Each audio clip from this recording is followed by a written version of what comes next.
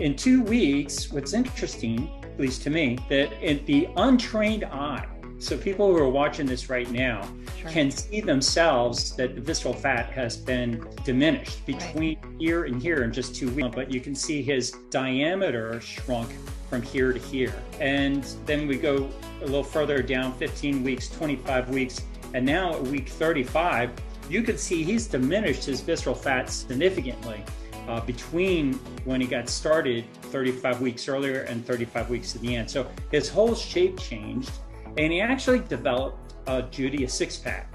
And what's interesting is that he developed this six-pack and lost all this visceral fat from just doing the one thing, cutting out processed carbs.